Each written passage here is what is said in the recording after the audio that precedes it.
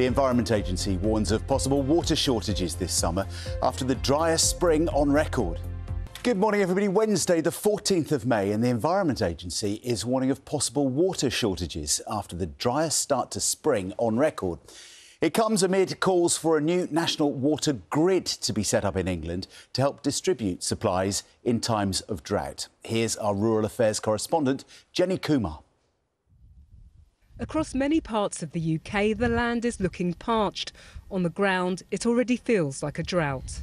Really dry, Jenny. We've never had such an unusual dry spell for many years. It's just we are having a drought now from an agricultural point of view. What that means, we have to ration our water and decide which areas we're going to put the water to in order to keep those crops growing. Here in Norfolk, crops are showing signs of heat stress.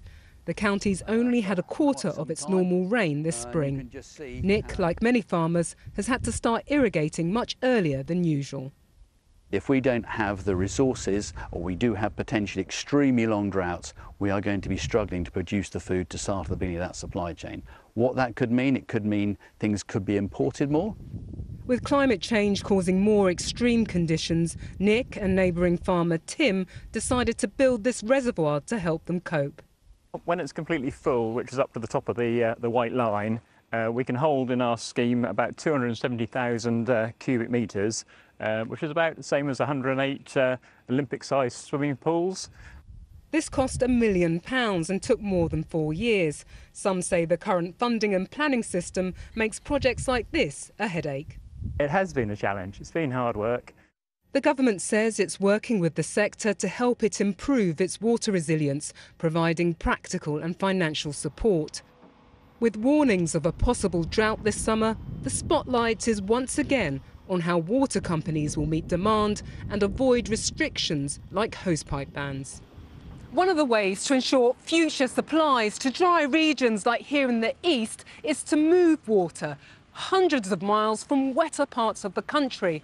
And that's what this pipeline will do. This £500 million project will connect to the north and link to this reservoir under construction in Suffolk. The industry body Water UK wants grids like this across the country, but they come at a huge cost. So we know that any bill rise is never wanted by customers. That's why, as part of this 5-year business plan, we've got our biggest ever package of support for people who are genuinely struggling to pay that bill. But there really is no alternative than investing in infrastructure like this to secure that water supply for the future. The government says it's secured £104 billion of private sector investment for new infrastructure, including 9 new reservoirs. Although there's agreement that improvements are needed, the debate over who should pay for it shows no signs of dampening down. Jenny Kumar, BBC News, Suffolk.